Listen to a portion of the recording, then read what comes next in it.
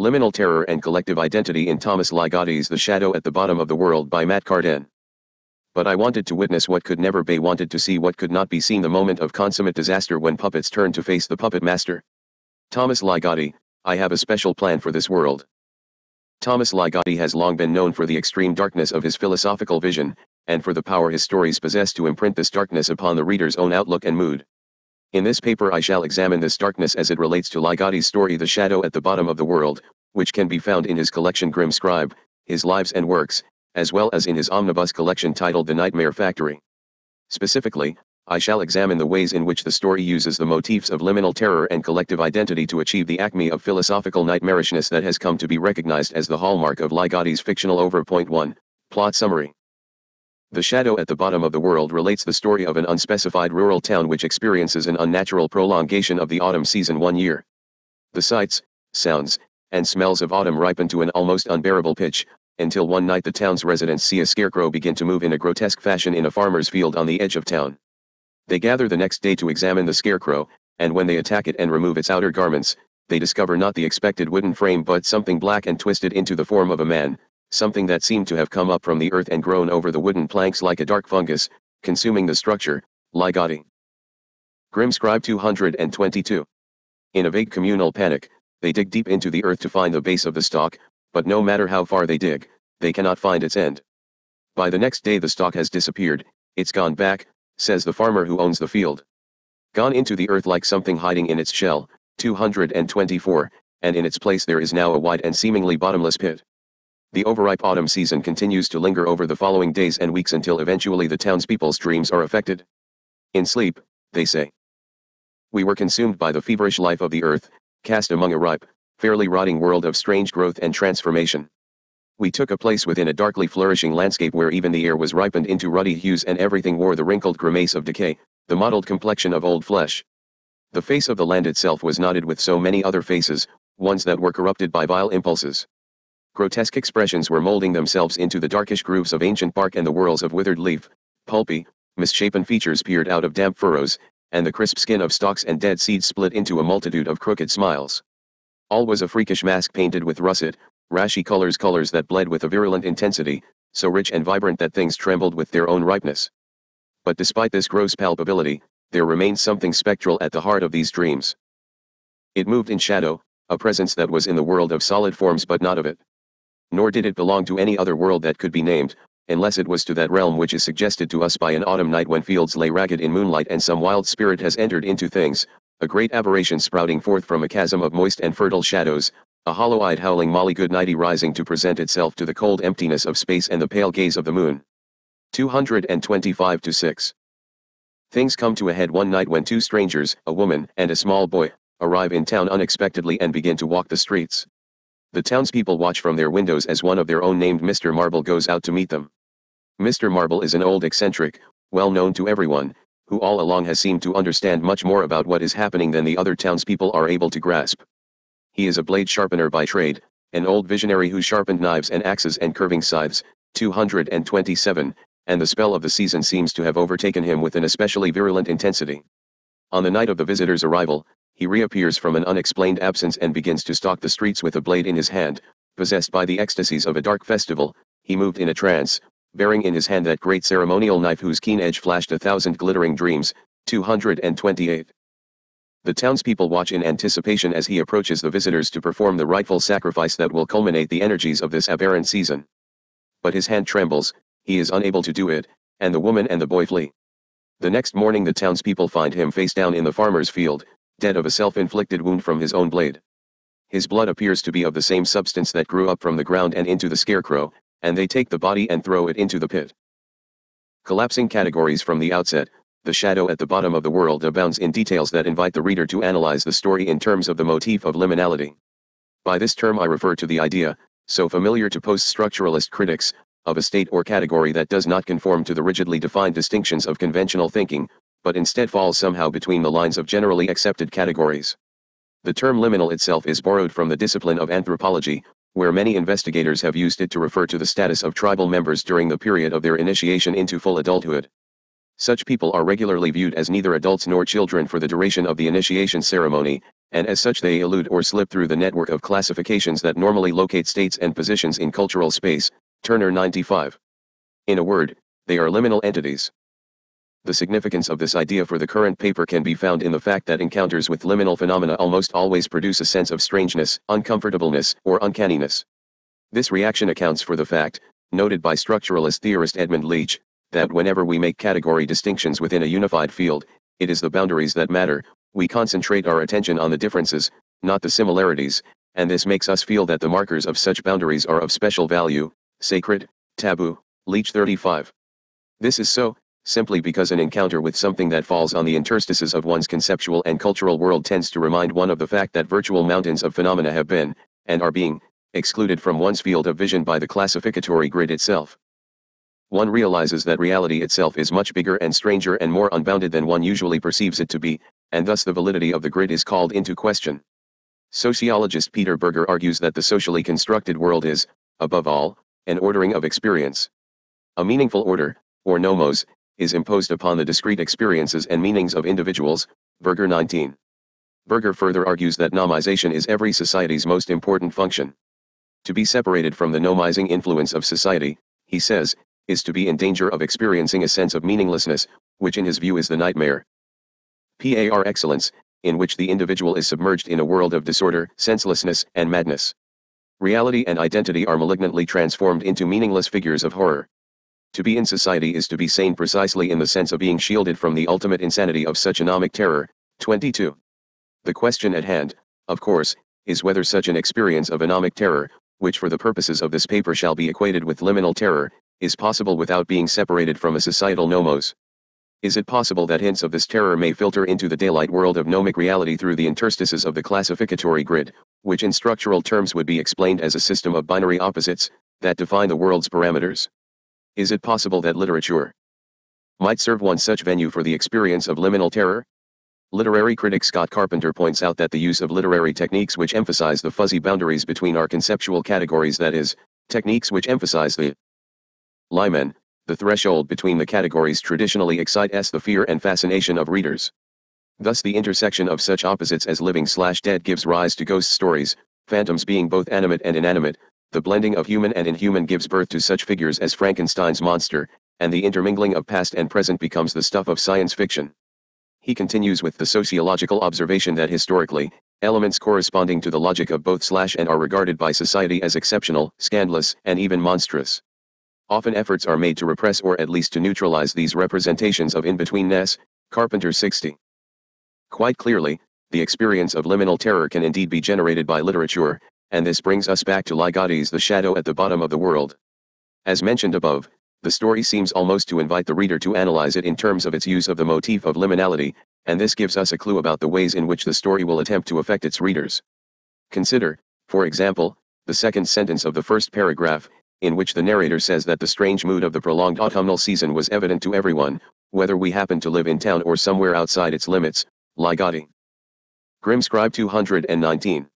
The liminality of the space between town and countryside is a common theme in some anthropological literature.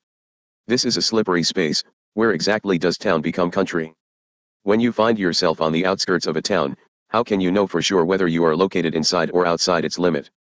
Immediately, Ligotti has called attention to this liminal space, and has thus begun to invest the story with a mood of liminal terror. The same issue is brought out even more clearly in the next sentence, and traveling between town and countryside was Mr. Marble, who had been studying the seasonal signs far longer and in greater depth than we, disclosing prophecies that no one would credit at the time. 219. The liminal space that was referred to only obliquely in the previous sentence is now made explicit. Notice that Mr. Marble's liminal status, he travels between town and countryside, is reinforced by the fact that the sentence is enclosed in parentheses.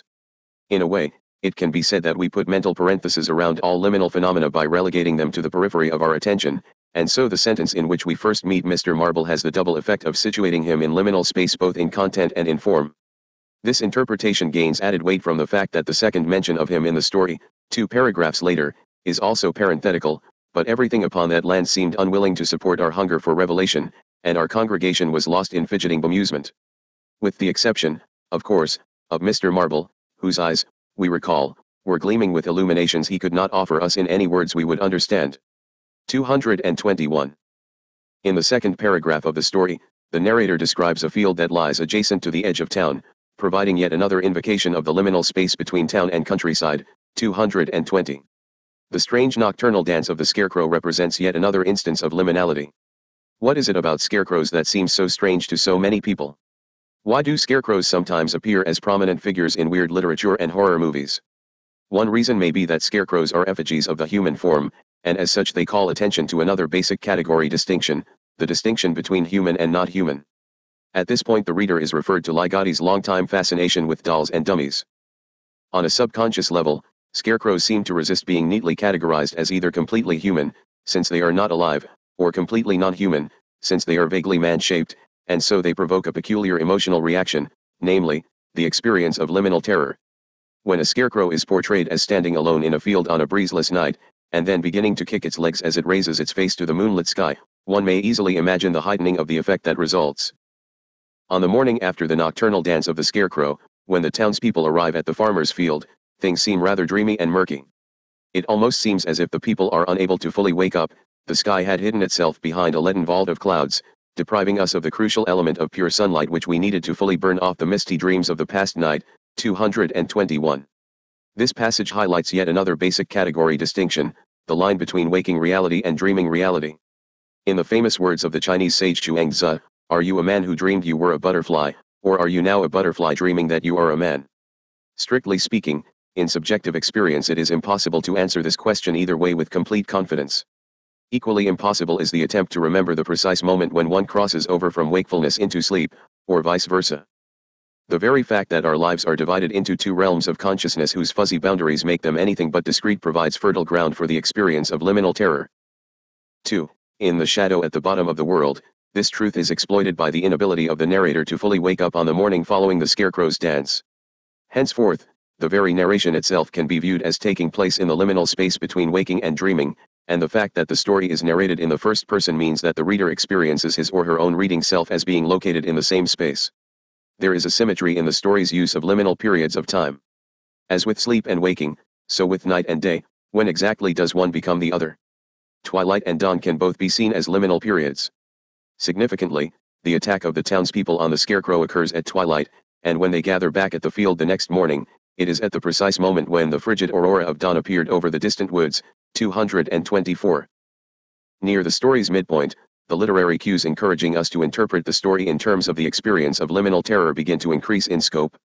When the townspeople begin to have their vivid dreams of a ripe, fairly rotting world of strange growth and transformation, they are beginning to see the dissolution of all their conceptual and perceptual categories. When the visions from their dreams, the faces and figures visible on walls, the overripe colors of the leaves, etc. begin to make their appearance in waking reality itself, it is apparent that the other world glimpsed in liminal spaces is on the verge of breaking through and overrunning the daylight world of conceptual categories.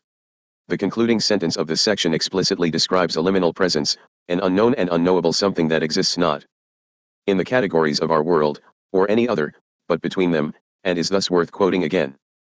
It moved in shadow, a presence that was in the world of solid forms but not of it.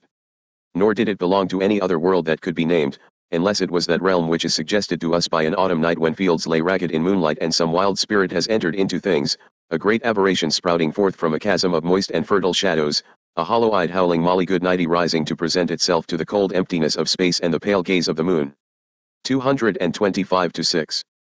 This is the closest the story gets to describing the nature of the reality which seems to be pressing in upon the daylight world of solid forms, and the reality so described would seem to correspond in every respect to Berger's description of anomic reality as a world of disorder, senselessness, and madness in which reality and identity are malignantly transformed into meaningless figures of horror.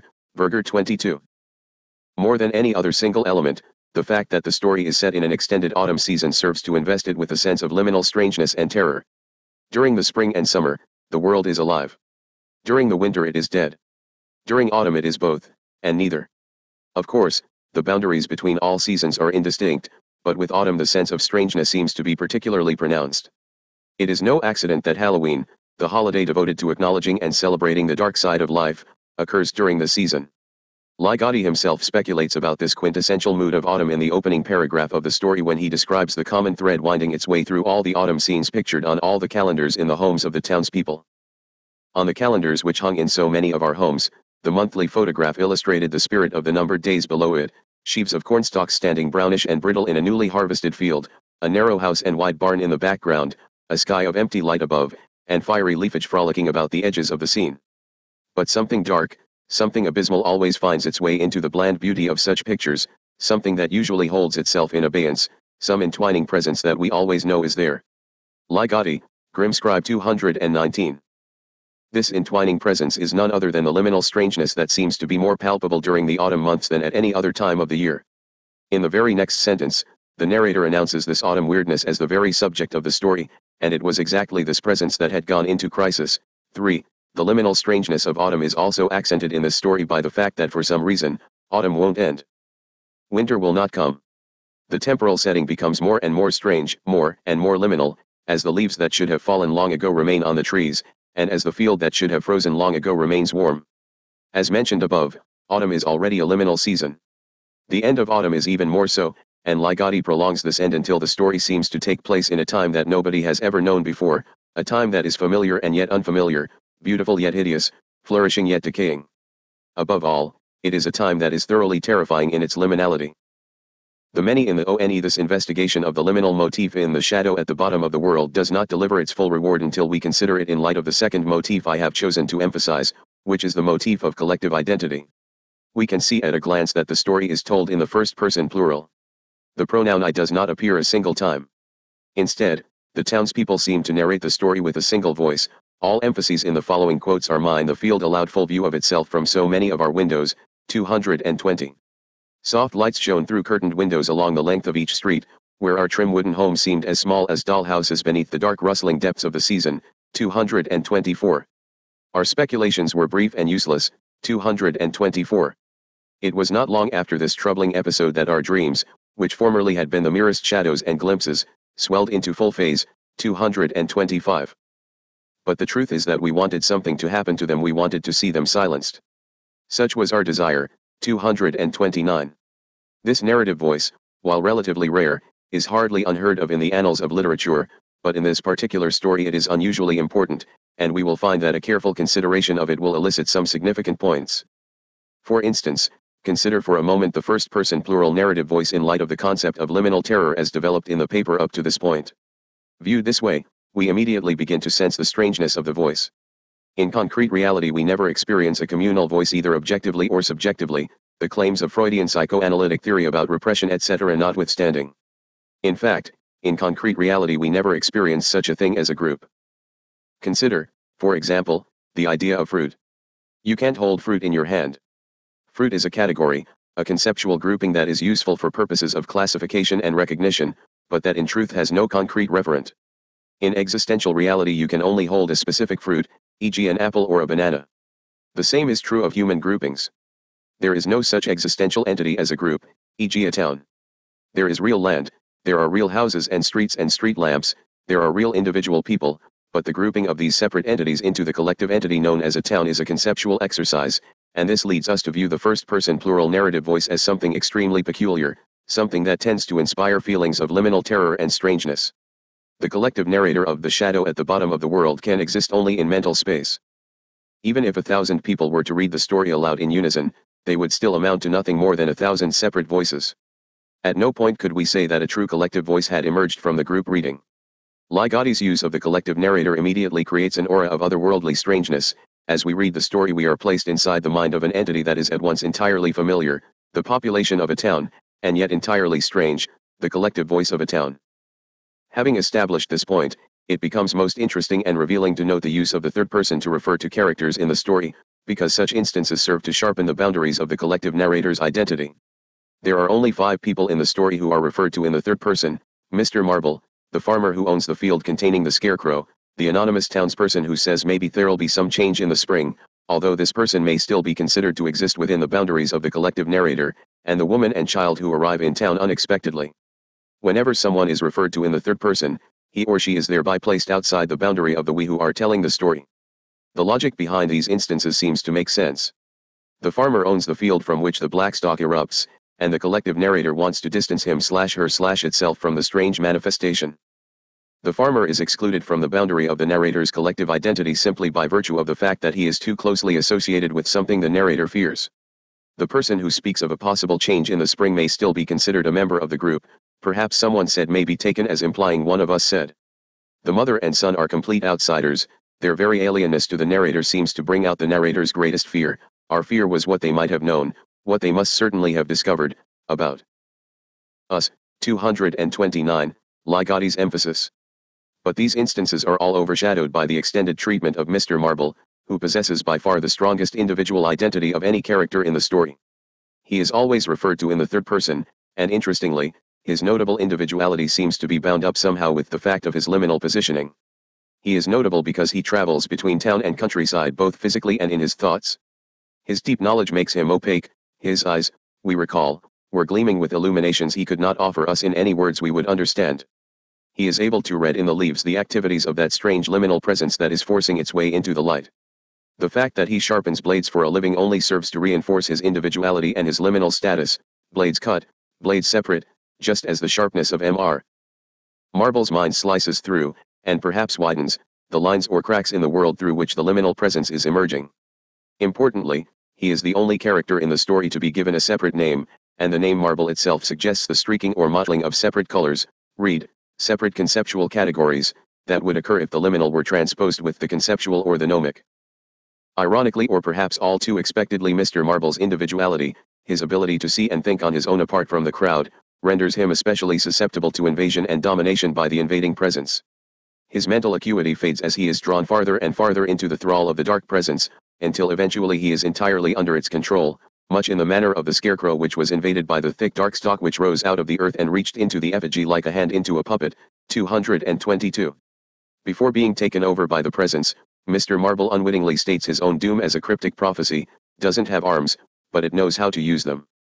Doesn't have a face, but it knows where to find one. 227. When the strangers arrive in town on the night when the gathering eruption is obviously coming to a head, the liminal has become central. After having been referred to twice in parentheses, after having spent so much time traveling between town and countryside, Mr. Marble is now at the center of the town and the center of events. In the mind of the collective narrator, by all rights Mr. Marble should kill the visitors. This is the end toward which the entire upsurge of energy has been leading. The proper sacrifice will signal the completion of the strange mutation. The energy has reached a peak and must be discharged. But at this point the story reveals an even deeper layer, a layer that further complicates the issue of collective identity versus individual identity, and that promises to bear fruit in our ongoing investigation of the story's use of liminal terror. Even though Mr. Marble's outsideness, his liminality and individuality, are responsible for opening him up to control by the invading presence, they also endow him with the freedom to choose. When he chooses not to complete the sacrifice, and instead to vent the gathering energy on himself, the true heart of the narrator's identity is revealed by the fact that they want the sacrifice to be completed. They want the outsiders to be killed because only then would we be sure that they could not tell what they knew. Our fear was what they might have known, what they must certainly have discovered, about us. Which one has truly surrendered self-control to the invading dark presence, Mr. Marble or the narrator? Mr. Marble can still resist. The townspeople cannot, because and here is the awaited reward. They realize that the nightmarish reality attempting to break through into their daylit world is none other than their own deepest self. The dark thing is the root of their own collective identity. It is they who have been controlled by the black stalk rising up into the scarecrow like a hand into a puppet. The very fact that they have been speaking in a collective voice, which, as noted above, can occur only in a liminal space, shows that the dark root has been behind their thoughts and actions all along. Their horror is self-horror. They do not want to become self-conscious, to recognize and know the horrible thing which they are. The Voice of Our Name. Although The Shadow at the Bottom of the World was originally published in issue number 16 of the small press horror magazine Fear, we can deepen our understanding of its secrets by viewing it as being organically related to Ligotti's second collection of short stories, titled Grim Scribe, His Lives and Works, in which it is the final piece. This allows us to relate it back to the framing device introduced at the beginning of the book, where in the introduction the stories in the collection are framed as tales told by a metaphysical entity who has no name, but who for the purposes of the book has decided to call itself Grim Scribe. It is also said that his name is the name of everyone, and that he keeps his name secret, his many names.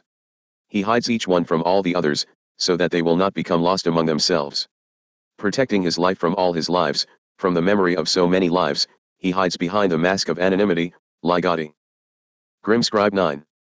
This could just as well be taken as describing the narrator of The Shadow at the Bottom of the World, a story which is appropriately the only entry in the final section of the book titled The Voice of R. i.e. Grimscribe's name, other sections being titled The Voice of the Damned, The Voice of the Demon, The Voice of the Dreamer, and The Voice of the Child.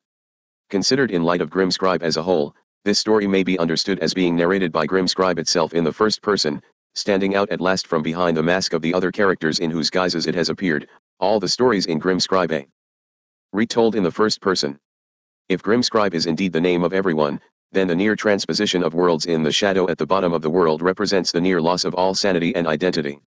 The collective identity of the town brings about the horror, because such collectivity is already the beginning of that backward slide, as Grimscribe calls it, into that great blackness in which all names i.e. identities have their source. 9. The narrators, Grimscribes, fear of what the visitors might have discovered about it may arise at least in part from the fact that the discovery of the townspeople's secret is also the discovery of the visitor's secret. That is, the madness passes itself on through the recognition of one's own secret self in another. Grimscribe's careful self-deception almost comes unraveled in a horrible birth of self-awareness. When Grimscribe / the townspeople drop Mr. Marble's body into the bottomless pit, it / their motives are obscure. On the one hand, they are still horrified by the black substance that has replaced Mr. Marble's blood, and this shows that they are still horrified at the possible discovery of their own identity. On the other hand, they envy and hate Mr. Marble because he represents the individuality which eludes them. The key to understanding their action lies in the recognition that in a perverse way, they / Grimscribe wanted their own destruction to be complete. The murder of the outsiders would have killed the spread of the townspeople's self-knowledge, but it would also have signaled the successful conquest of the daylight world by the darkness, and thus brought an end, albeit not a pleasant one, to their, and Grimscribe's, torturous charade. Grimscribe would have met the darkness and discovered it to be his own self, and there would have been no one left to say or do or know or suffer or fear or be anything. But since the rightful sacrifice was aborted, Grimscribe must continue the charade, and conscious beings must continue to suffer the ambivalence of simultaneously fearing and longing for ultimate self-knowledge, until at last, in the words of Ligotti's prose poem Primordial Loathing, that perfect lid of darkness falls over this world once more. Ligotti. Noctuary 179.